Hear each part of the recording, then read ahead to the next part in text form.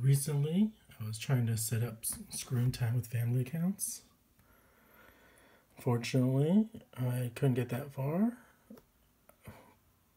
I temporarily enabled the two-factor authentication.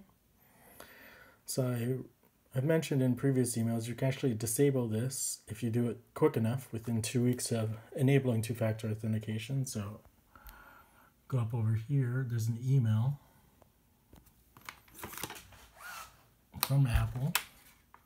So you're looking for one that says two-factor authentication enabled for your Apple ID.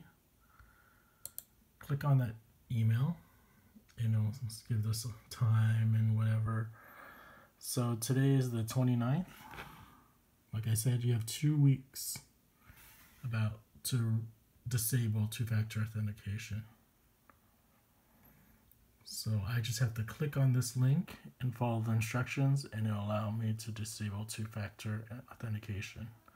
So again, look for the email that says two-factor authentication enabled for your Apple ID, and look for the link that says return to your previous security settings. So click on that and just follow instructions, and you should be able to disable two-factor authentication, which I'm going to do now.